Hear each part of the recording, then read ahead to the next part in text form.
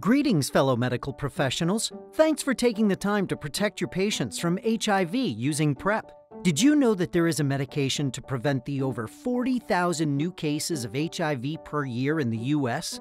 Did you know this medication is over 90% effective and extremely safe? Did you know that it is covered by most insurances and available at little to no cost for most patients? The answer is PrEP. PrEP is short for HIV Pre-Exposure Prophylaxis, meaning your patient takes it before exposure to HIV. PrEP is only for people who are HIV negative. Truvada and Descovy are the two drugs that can be used as PrEP. Both are safe and effective. If taken every day along with condom use, PrEP has been shown to be over 90% effective at preventing HIV transmission in some populations.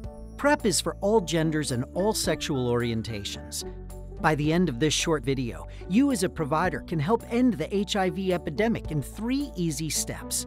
Identify patients at risk of HIV. Order the necessary labs to prescribe and monitor PrEP.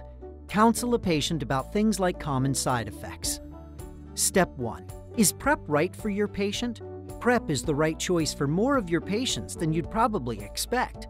People who don't know the HIV status of their sexual partners. People who have condomless sex with one or more partners. People who come in for a sexually transmitted infection, have had multiple STI infections, or even come in just for a screen.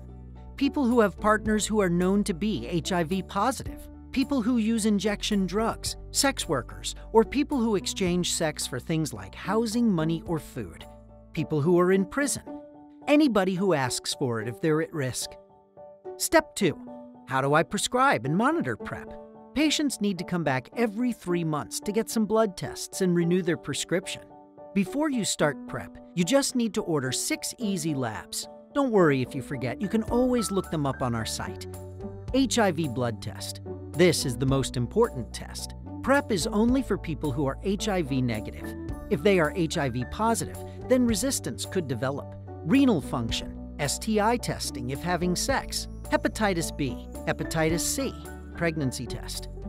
Every 3 months, HIV STI testing if having sex, pregnancy testing if necessary. Every 6 months, renal function. Step 3. Counseling. 1 in 10 people experience GI side effects like nausea, flatulence, and bloating. They usually go away after the first week or 2. There is a small reversible decrease in bone density with PrEP. There was no increase in fractures observed. You don't need to monitor bone density. There is also a minimal decrease in renal function. Truvada isn't recommended for people with a GFR less than 60. Don't forget to encourage condom use every single time. Well, that was easy. Indeed. Thank you for taking the time to learn about PrEP. Remember to check out our website for all the information presented in this video and more.